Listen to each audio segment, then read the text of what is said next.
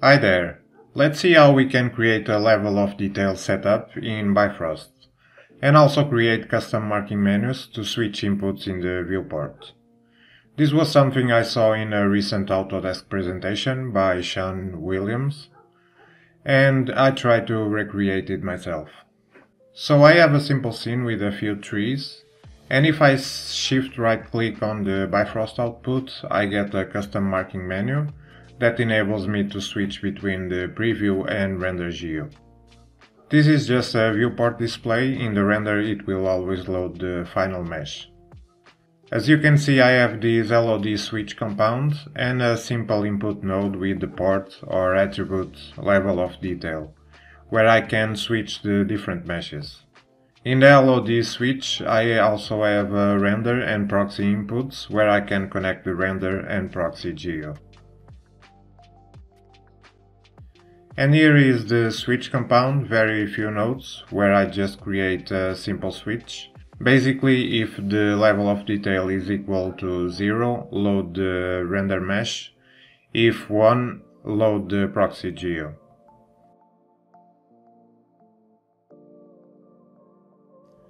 Now, in order to create that custom marking menus, we need to copy two files from this Maya folder and paste them in the document scripts, so we don't override the original ones. After copying the first file, here you just need to add another if statement and assign a custom context created in a second file. Then you will need to duplicate one of the context files. In this case I picked the NURBS curves.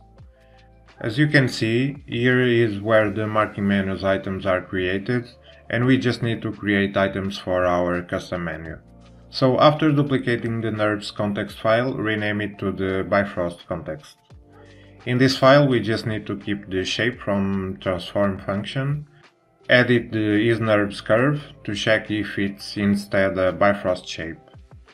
In the last function, also edited from the NURBS file, you just need to keep the selection variable, and if it's a Bifrost object, we want to call the function where we create the menu items for the marking menu.